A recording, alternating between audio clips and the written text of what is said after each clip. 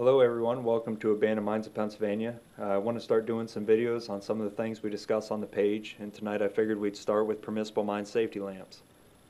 Permissible mine safety lamps are used to detect both oxygen deficient and explosive atmospheres caused by methane in mines.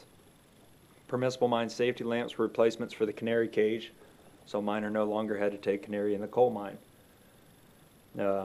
Basic principle of these is you have a base that would contain your fuel, which in this case is naphtha or white gas. You have a wick in the center and then your igniter. The flame was contained inside the lamp by sets of metal gauze. These metal gauze is a fine metal mesh that act like a heat sink, and should a miner encounter an explosive atmosphere, it dissipates the heat of the flame front so the flame doesn't exit the lamp and cause an explosion in the mine. This particular one is a Kohler 209. They're marked with graduated lines. Your middle line is normal operation. If your flame drops low, you know you're in an oxygen deficient atmosphere. If your flame raises up, you know you're in a methane or explosive atmosphere.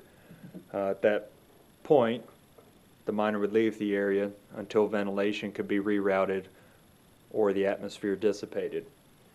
We can demonstrate an explosive atmosphere by applying gas to this lamp here. You can watch the flame pop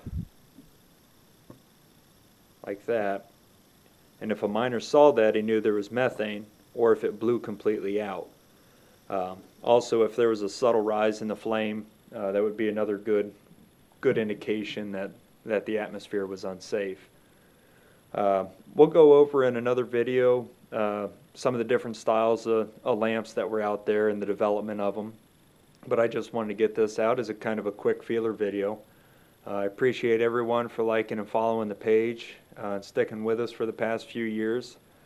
This year I'm hoping to put out a lot more videos like this, maybe go underground and show a few different things down there as well. Again, thank you everybody. I'll take questions down in the comments section and try to answer them the best we can. Thank you.